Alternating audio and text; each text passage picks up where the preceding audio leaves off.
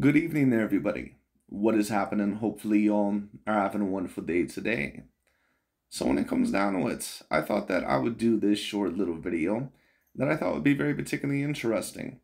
And this is going to be a video about the most recent upset in that of the boxing year between that of Sebastian Fundora and his most recent opponent. And for those of you that did not end up hearing the news or did not see the fight, Sebastian Fundora did suffer his first defeat, and not only did he end up losing this fight, but he got completely cold cocked in this fight. He got completely knocked out.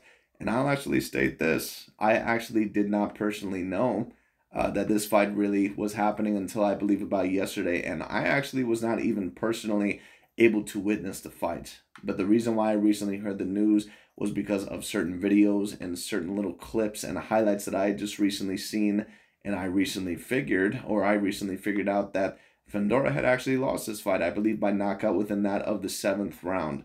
And the reason why I wanted to talk about this, especially because of the topics that I've been talking about lately, especially that of the David Benavidez topic. And a lot of the times I've made comparisons between that of David Benavidez and Sebastian Fundora because in my view, they have somewhat of a similar style. Now, what I will say is this: David Benavidez, in my view, he is more skilled than what a Sebastian Fundora is, probably by a decent amount. I think that he's more skilled. I think that he's going to be more skilled than what Sebastian Fundora ever is going to be. I think that David Benavidez probably has more power for his size. I think that he has higher boxing IQ. I think that he has better boxing ability. And I think all in all that more than likely he's just going to be more successful in his career.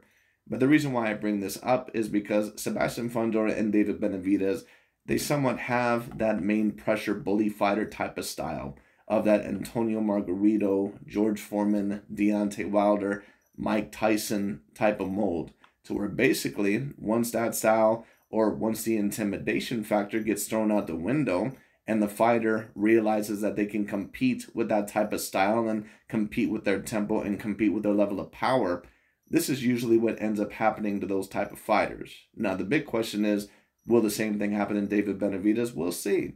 Because I don't think that David Benavidez, I don't think that he's as flawed as a fighter, per se, as what a Sebastian Fundora is. But like I said, it's going to be very interesting to see what happens to David Benavidez when he gets in those fights with Canelo, Demetrius Andrade, possibly Jamal Charlo. In my view, he's going to beat Demetrius Andrade and Jamal Charlo without at least a great amount of issues. But Canelo and Dimitri Bivol and Artur, those are going to be the real interesting fights. And the reason why I bring this up once again is because of this. I believe that I was having a debate with a gentleman probably about a week ago, and we were talking about the Canelo Alvarez versus David Benavidez potential fight. And I said the reason why I have Canelo Alvarez above David Benavidez, or the reason why I said that he was a better fighter, because he disagreed. He said that it was too early to say if Canelo's a better fighter, and I don't think that it was too early at all. I thought that Canelo, with his results and of course with his skill set, that he clearly is above that of a David Benavidez. And he said, well, who cares if it looks pretty, as long as it gets the job done. And there's been a lot of people who have said it about certain fighters in the past. The Antonio Margarito fans said that about him in the past before he ended up losing to Shane Mosley. DontaesBoxingNation, who we're about to review, said that with Deontay Wilder until he lost to Tyson Fury. George Foreman fans said the same thing about George Foreman before he lost to Muhammad Ali. And I'm sure Sebastian Fundora fans said the same thing before he ended up losing this fight tonight.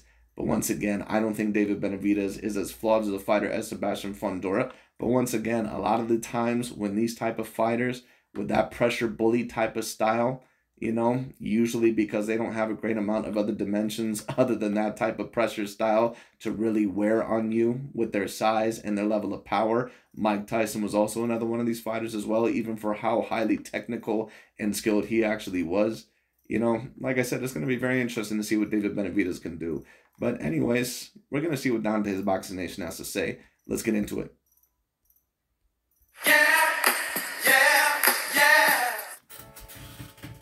Dante's Boxing Nation, what's going on, guys?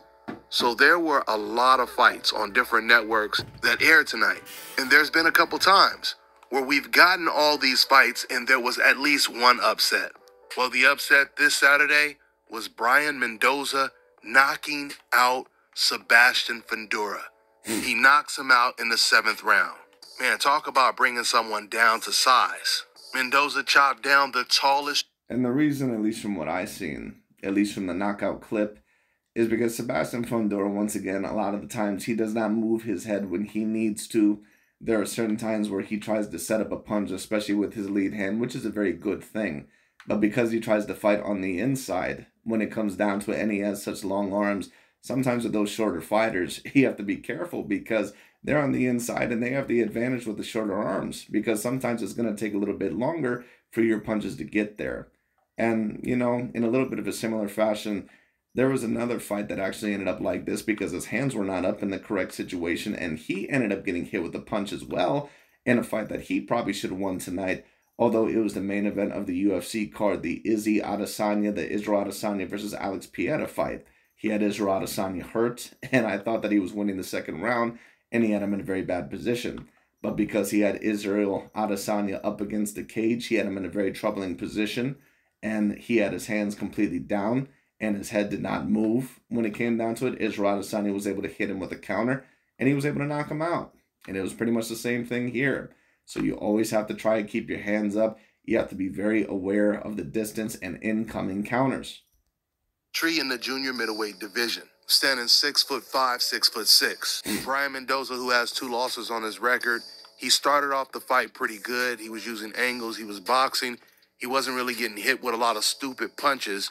It actually looked to me like Mendoza was already on the verge of pulling off the upset, at least in the first 2 rounds. But then there was a shift in the 3rd or the 4th round where Sebastian Fundora, he gained control of the fight. He started to apply a lot of pressure.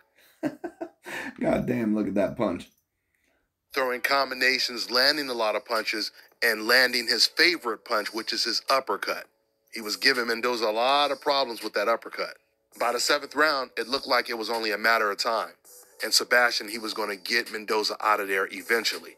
But out of nowhere, in the middle of an exchange, Brian Mendoza, he lands a perfect left hook that Fundora never seen.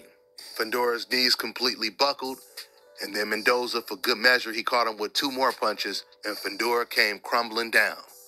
He couldn't even move his feet. He tried to move his upper body, but he didn't even try to move his legs to get up. He was completely out. So this is a huge win for Mendoza. He gets 2 knockout wins back-to-back. He knocked out Jason Rosario. Now he knocks out Sebastian Fundora. This is also another big win for the Cuban trainer Salas, who's getting a lot of big wins in boxing right now. He's mainly known for training Eudenis Ugas, but he also trains Robisi Ramirez, who just won a title last weekend. So this is another huge win for Team Salas. Mendoza actually took this fight on short notice, just like he did when he fought Jason Rosario. Now he becomes another one of Jermell Charlo's mandatories. Now, while this is the best news for Mendoza, there's no doubt about it, Sebastian Fundora would have been a much bigger fight against Jermell Charlo, the champion, the undisputed champion, Jermell Charlo. In fact, even if Jermell didn't fight him... I agree with that, but this is also a big part of the reason why I say that I don't really know how a lot of people can really buy this narrative that 154 is really one of the deepest divisions in boxing. I mean, you're talking about Jermell Charlo and Brian Gastano, and those are really the only debatable 2A grade fighters there. I mean, some people may debate Tim Tszyu, and I'm not really even sold on him completely being an A-grade level fighter, but maybe him. But, like, who else is really there?